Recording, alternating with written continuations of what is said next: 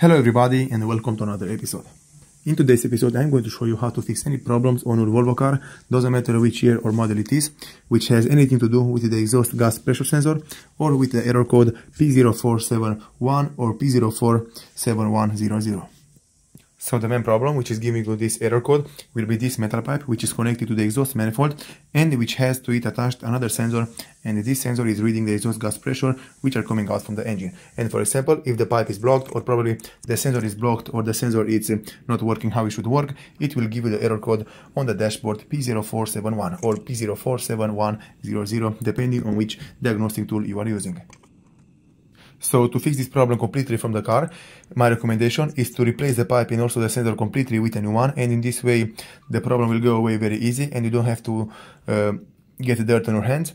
But if you, for example, don't want to replace the parts, or if you, for example, don't have the money to replace the parts, I recommend all to start removing the pipe completely out from the engine. You'll have to remove the bigger screw which are securing it mounted to the exhaust manifold, and after that you have to remove the little screw which are securing it mounted on the right side using an 8mm socket. After you remove the pipe, you'll have to disconnect the sensor from the pipe, you'll have to remove them apart, and after that you'll have to clean the sensor and the pipe very good. So to clean the metal pipe and also the sensor from this car, I recommend all to take a metal wire line and also some universal degreaser, and if you have to, you can also use a lot of heat.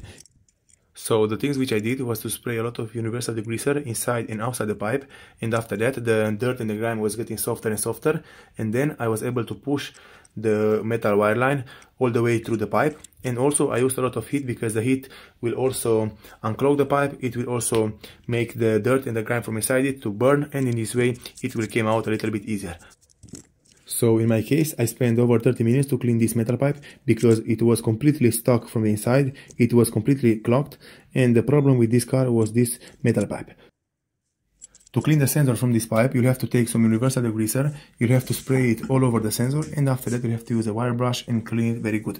Then you'll have to use some brake cleaner to dry it and clean it completely, and only then you can mount it back over the pipe. So as you can see right here, I'm using some comprimated air to clean the pipe from the interior, and some dirt is coming out but is not completely cleaned yet. I'm going to clean it one more time. I'm going to use some universal degreaser again, and also the metal wire line and also the heat, and I will come back to show you all how the dirt is coming out from the pipe when I'm using some comprimated air. So as you can see, right now all the dirt and the grime is coming out, a lot of sparks are coming out from inside the pipe because I was heating the pipe very good from the exterior, and into the interior it destroyed all the dirt and the grime, and in this way the pipe was unclogged. Right here, for example, I also use some water because I want to clean the interior of the pipe very good. So if, for example, I'm putting the water right here on this corner to push it through the pipe, the water is coming out from the pipe very clean and in a very good shape. So as you can see, right now the pipe is completely clean from this car, and the only thing which I have to do next is to install them back on the vehicle.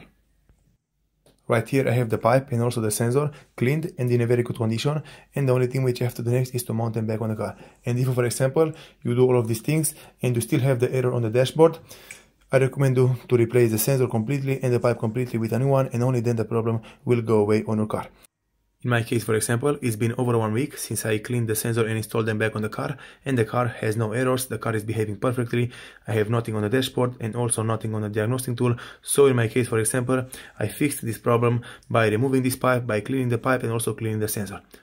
And if you are doing this thing and the problem will be still there on your car, I recommend you to replace the sensor and the pipe with a new one, and then the problem will go away by itself. So right here, as you can see, this is the original code. This is the code from this part with the original sensor from this car. And if you, for example, have to replace it, just type this code and you'll find the sensor for your car.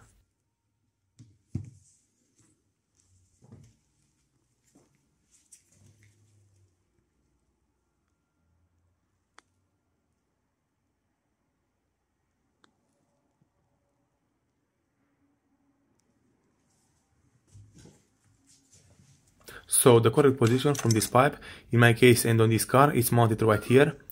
You'll have to put it underneath all of these cables from the oxygen sensor and from the temperature sensor. You'll have to put it underneath them, and then you'll have to secure it on the right side and also on the left side to the exhaust manifold, and that's it.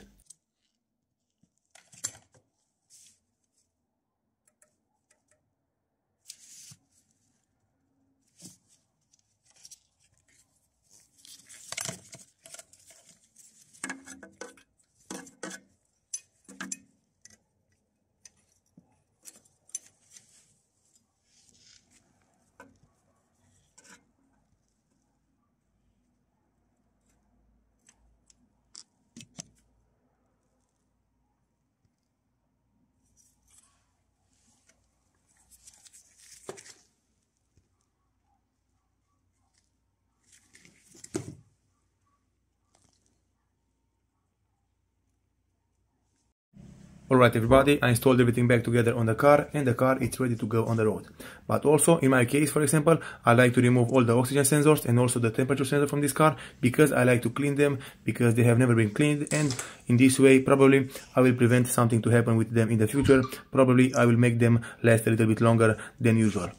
So this temperature sensor is mounted over the DPF filter and the location of it is right here at the top of the DPF filter on the right side. You have to use a special tool to remove it, and if you don't have a special tool, you can also use a normal ratchet and probably you will be able to remove it. But depending from car to car, the space will be a little bit smaller or bigger, and this you'll have to figure out by yourself. On this car, for example, it's a little bit easier to work on it because the car is bigger and the parts are a little bit smaller and you have a lot of access to remove them. Right here, this is an oxygen sensor. This is mounted right here before the DPF filter. And if you want to know exactly, you'll have, I think, 5 or 6 oxygen sensors mounted on this exhaust on this special car.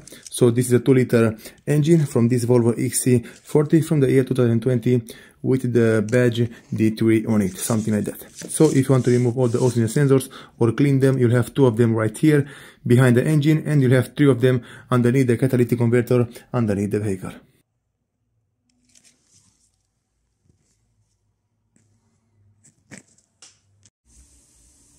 Alright everybody, right here I have the temperature sensor and the oxygen sensor cleaned and ready to go back on the vehicle.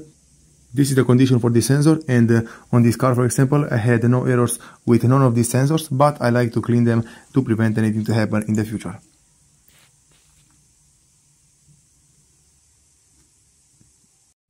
Okay everybody, so I installed the temperature sensor and the oxygen sensor back on the vehicle, and now I removed the other oxygen sensor which is mounted right in the middle of the DPF filter, and this is the condition of it.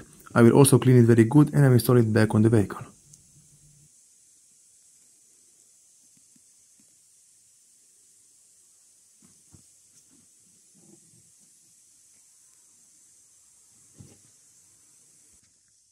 Right here, the sensor is perfectly cleaned and ready to go back on the vehicle. I will not show you all the sensors, how to clean them and how to remove them, but you'll have to follow the exact same technique and steps on your car if you want to maintain your car in a very good condition. So for example, the location of this one is right here in the middle of the DPF filter. I hope you all are able to see exactly. This is the little hole on which you'll have to tighten it back on the DPF filter. And if you want to remove all of this sensor, you have to use a special tool like this one, but if you don't have it, don't worry about it. So with all of these things being said, this is how to fix the error code P0471 or P047100 from any Volvo car. Thank you all for watching. If you like this video and found it informative, please leave a like and a comment down below. See you next time.